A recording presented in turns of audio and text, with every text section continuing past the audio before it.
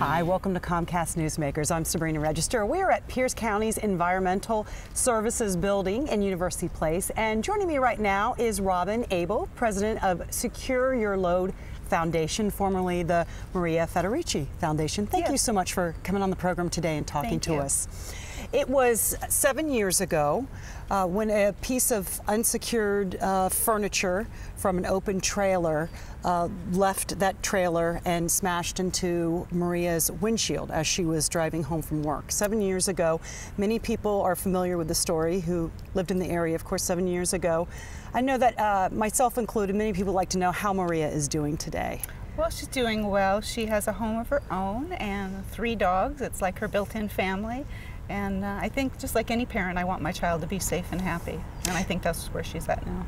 Since that night, I know you have made it your mission to make sure that this doesn't happen to any other family. What has occurred in the last 7 years for you to feel like you've accomplished that mission? Well, immediately following the incident, I was met with Norm Mailing, and he told me that what happened to my daughter wasn't a crime, and therefore she couldn't be a victim.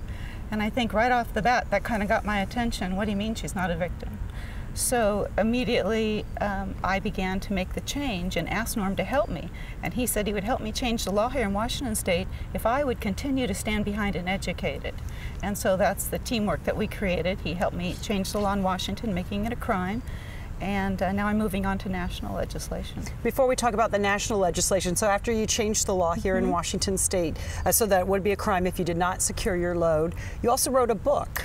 I did. I took a few months and wrote a book called Out of Nowhere. And it really was because I found that when I went out and spoke to companies and telling the personal story, that made them care more. And so the book became a tool. So when I go out and speak, the story is there. And I believe that when people read about it and then they become impassioned to know what can come out of that damage, they care more. And I ask people to step outside your comfort zone and tell a neighbor to secure their load. And that's what I hope the book will do. Was it hard for you to write that book and to go around and speak to groups? It was hard, but I felt like it was making such a great difference that I pushed through it, and it's been very well received. Since writing the book and also changing the law here in Washington State, as you said, you're also working on some national legislation, so tell us about that. I'm very lucky. I actually drafted the legislation with the help of my sister-in-law, Kim Abel, and sent it off to Washington, D.C.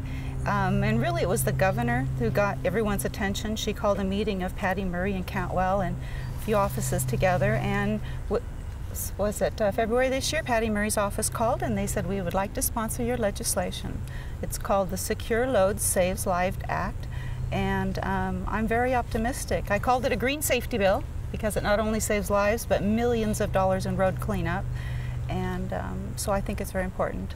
And where are we with that legislation? Where are we? Well, nothing is done until President Obama would sign it, correct? Yes. But where we are right now is they're gathering support. The bill has not yet been introduced, and I'm hopeful that that will happen this spring. That was their original intent when they called me. And what have you heard in terms of support? Is it getting a lot of support? Well, they've had a lot of meetings. After the first day they called me, this was on a Friday, by Monday morning, Peter Kissinger, the president of AAA, had already been called. And so it's kind of trickled down. I gave him my contact list and I said, you call everyone who's my supporter, and they started moving methodically through the list. So I think it's going well. So you feel confident? Well, I'm always confident because no is just not an answer for me. So in addition to the national legislation, you've also been busy here at home working on making sure that people are securing their loads. I have. I think I've earned the title lately, the Secure Your Load Mom. And people get my phone calls, what did we do now? But it seems to be working. I made a call to Paula Hammond at Department of Transportation, and she agreed to use their flashing signs, and she contacted Department of Ecology, Ted Sturdivant, who was great, and then Chief Batiste got involved with Washington State Patrol. So during the month of May, we're doing an emphasis patrol, all because these people care.